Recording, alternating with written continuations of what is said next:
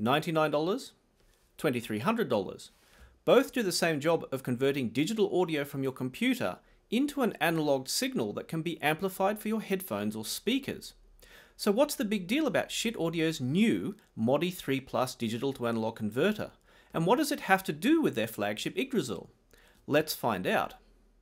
The Modi 3 Plus, like any USB sound card type device, you hook up first, of course, to the outputs to an amplifier of your choice, whether that be a headphone amplifier or speaker amplifier. Then you connect your computer via one of the micro USB ports, and then the USB power supply included to the other micro USB port.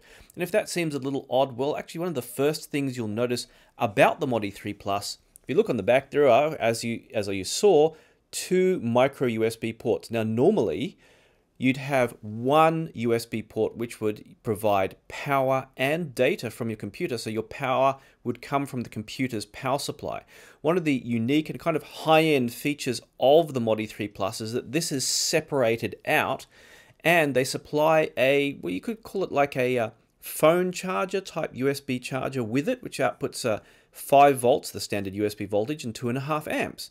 So why do that? Well, one of the disadvantages of using a computer as the power source is that computers don't provide a consistent voltage always, and maybe not enough current to power devices. So Schiit Audio used to have powered USB DACs, but they had issues with reliability and the computer not always being consistent about how it connected up and sent out both power and data, which caused, support headaches. But also there's another feature that's on there. As we saw, there's of course a USB data port on the back.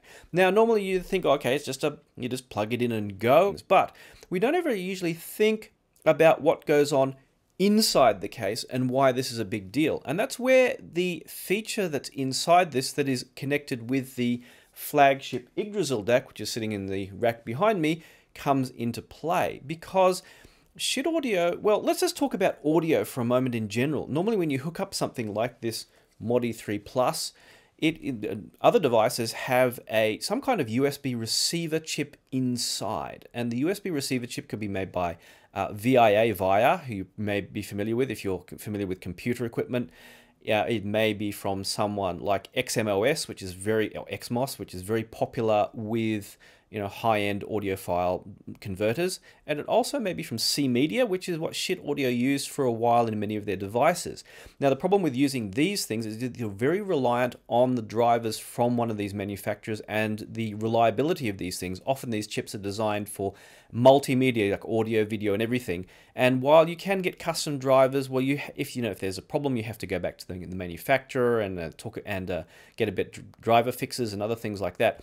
In the end, due to all the problems they had with USB, Schiit Audio decided to do something unique and designed their own USB implementation. Not a chip, because that will require huge amounts of money in fabrication, but they actually programmed a chip with a software USB implementation, and they call that Unison USB.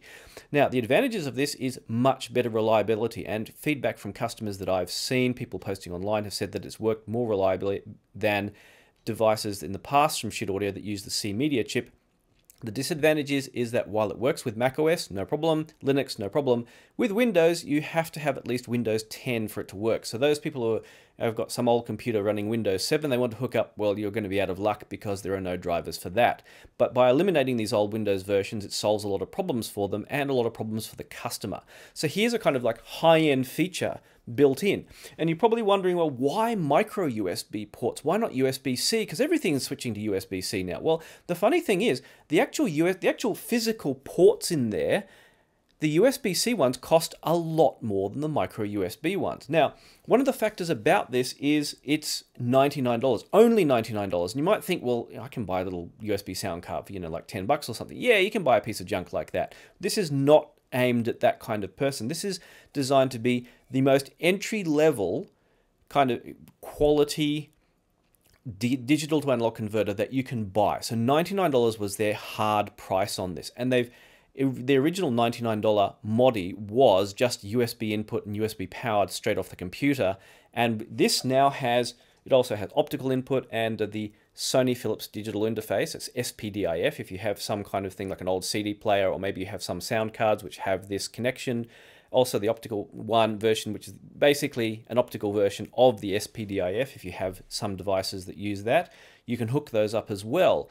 Now, that's a lot of features for $99, and always when you have an inexpensive product, there is always some kind of compromise. So something has to be compromised. The first is that there's no power switch, and the second is there's no funky display. And a lot of the cheap DACs I've seen out there, you know, from China, have this kind of OLED display, and those things actually are detrimental because they can end up dumping noise into the circuitry, and that can degrade the sound because that can often easily leak out into the analog circuits. And it's only a small case. They've only got this space with which to fix any kind of noise or other issues in there. You know, larger DACs, you'll see big power supplies, you'll see a lot of filtering, a lot of isolation, a lot of stuff separated out to reduce the amount of electrical noise going through. And that's one of the reasons you want to separate out the USB, is because USB power off a computer can be very noisy. And actually, even with these little phone adapters can be noisy too, which is something I'm going to talk about a little bit in the sound, because there's a little bit of a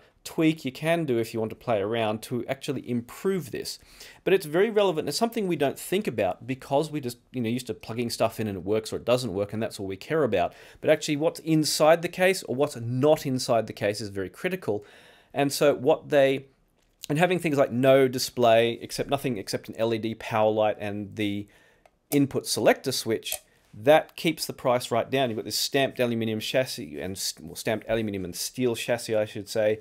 Basic little feet in here, which are a little bit wobbly. Everything very minimal. The focus is on the technology inside. And Schiit Audio spent 2 years designing their Unison USB for this. So you think, well, if they spent 2 years, that must have cost a lot of money all the same. But that money is being recouped through the high-end gear.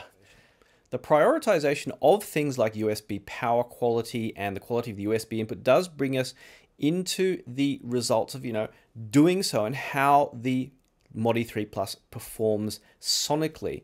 And in that, well, you know, I hooked it up to a variety of things. I've got everything from large and expensive flagship headphone amplifiers to, you know, the basic little amplifiers that Schiit Audio provides. Now, something else to consider here, although I don't want to overemphasize it too much because it's not as big a deal as the actual, well, the overall implementation of a DAC, but the Modi 3 Plus uses a digital to analog converting chip from AKM in Japan. Now, AKM, if you've recently heard, actually had a big fire and their factory was destroyed, but Schiit Audio has a year's supply of them, so there's nothing you particularly worry about if you want to go and buy one of these. They have plenty of stock. That aside, it uses a model called the 4490. Now, if I just said to a lot of people who are audio enthusiasts, oh, it's got a 4490 in there, they're going to go, uh-huh. But people who have no idea, and I'm sure there are many of you who are watching this who just have no idea what that number means, well, there are kind of 4 main DAC chips that you'll see in components from AKM. The 4490, the 4493, the 4497, and the 4499. Now, the latter two are the kind of high-end ones you see in stuff like, I've got another DAC around here which uses the 4499.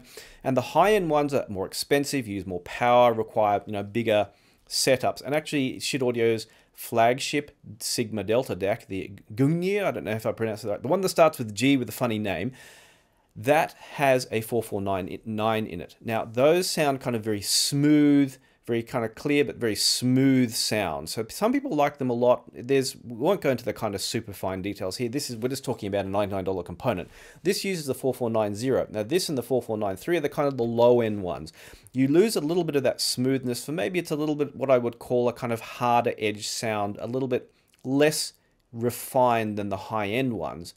And, well, you know, kind of what does that mean? I mean, if you're an enthusiast, that will kind of have some relevance. If you're just looking for something to buy for 99 bucks, I can just say straight out, yeah, just get it. It's good. You're going to be more caring about the reliability of plugging stuff in and having it work than you are going to care about whether you can hear the kind of mega fine details of the guy shifting his chair at the back of the studio during the recording, which is one of the crazy things I've heard from a high-end recording. But anyway, that's an aside.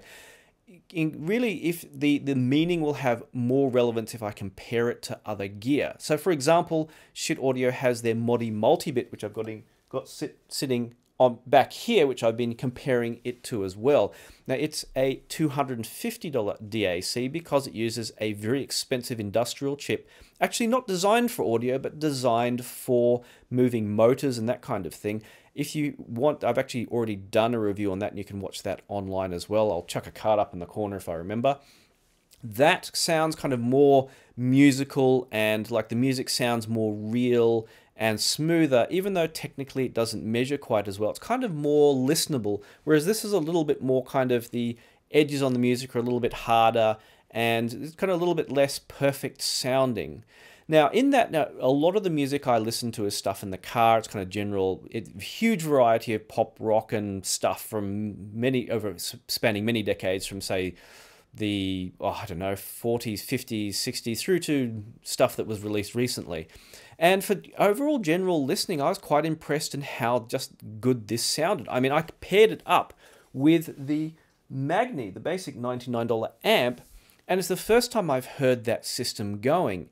And in listening with it, I was listening, albeit with headphones that cost 20 times what this system cost. I found it very, very pleasingly listenable.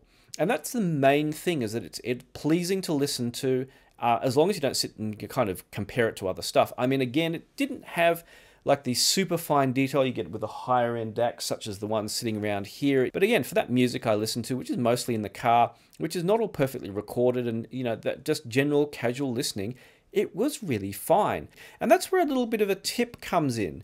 So remember, we talked about it uses this little kind of phone thing for power. You want to use something separate like this. Now, Schiit Audio doesn't recommend spending money on tweaking stuff that's this low in price. They recommend save your money for buying something better. But if you're like me, I have a lot of Apple devices around, and I have a lot of iPad chargers floating around now.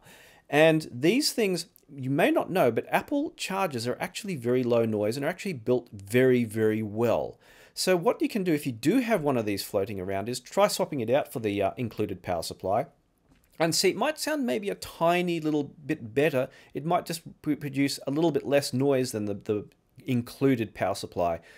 And also, just for fun, I did try something which had a higher end power supply. Actually, one of the amps I've got sitting behind me has a very clean USB output for use, because it goes with a matching player, and it helps keep that player charged while using it as a DAC for the amp. And that sound made the sound a little bit what I would call sweeter, a little bit nicer sounding, a little bit less hard-edged than what you were using the stock power supply, or even the iPad power supply. But again, it's something like, if you have one of these iPad power supplies spare, it's kind of worth giving a try. It's one of those kind of audiophile things that you're kind of tweaking the power supply. Because remember, bigger DACs, like you see some floating around here, the reason they're bigger is because the power supplies are bigger, and the power supplied to the DAC chips is cleaner, and the output stage is cleaner. And that's why they sound nicer, and you can hear more details, and the sound is more pleasant. So that's the Modi 3 Plus. Definitely very recommended for me, and I hope that gives you an idea what you can get for $99. Before you go, I see a lot of people asking for my advice. What should they buy? What should they get? And, worrying about spending money on the wrong kind of thing. If you're interested in that, do consider, in exchange, helping me out. For the equivalent, as I've always said, for like buying me a coffee once in a while, you can become a member or patron. And in doing so, you help me make these videos, because these videos do cost a lot to make. Also, I'll happily give my advice. You can literally sign up and I'll give my advice straight away. You can ask me as many questions as you want. And we also have an ongoing chat system where you can see my early impressions of gear. You can see videos in advance. You can even suggest stuff and help me decide what I'm going to review next and influence that. Become a member of the community. I'll help you out if you help me out. Do consider doing that, and the details about signing up to either become a member or patron are below. Also, sometimes I do make mistakes. Do check out the description below in case I've added something that I may have slipped up during the video, and some other information, links and stuff that I could not include. If you're on mobile, there's a little kind of arrow thing you click on down the bottom. Click on that for more information. As always, thanks once again for watching, and I hope to see you online.